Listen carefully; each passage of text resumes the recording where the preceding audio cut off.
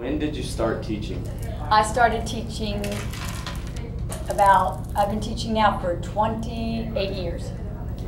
What are some of your favorite memories?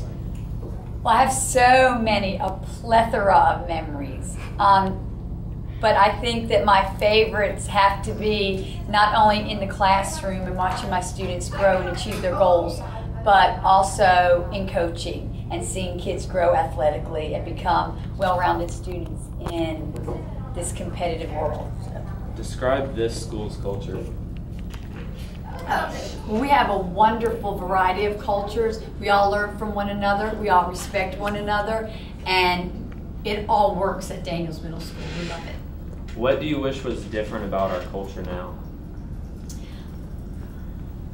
I think the biggest missing piece is, and it's only a few, manners and respect for education and for the people who paved the way for us and gave us democracy. Just overall, maybe just respect. Thank you.